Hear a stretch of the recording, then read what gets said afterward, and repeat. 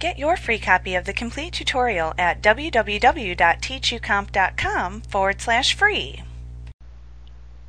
When you are done editing your form and setting all of your options for your form fields, you can click the Form Field Shading button to remove the gray boxes from your form fields.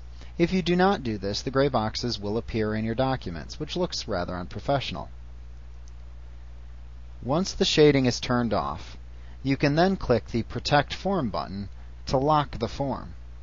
This prevents it from being edited. When you do this, people who open the document in the future would not be able to actually change the body of the letter. When they open the field, all that will appear is the information in the first available field. So notice that the cursor automatically jumps into the form field for first name. And also in our status bar, we can see the help text that we've provided for each one of the fields.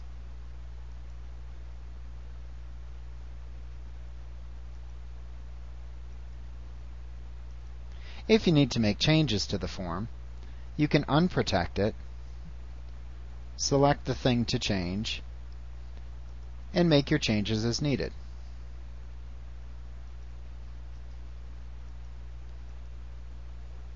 And then click Protect Form again.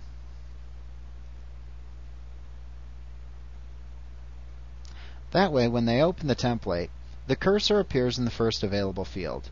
They can type in their information and simply press Tab on their keyboard to advance to the next field, filling out the information in the template.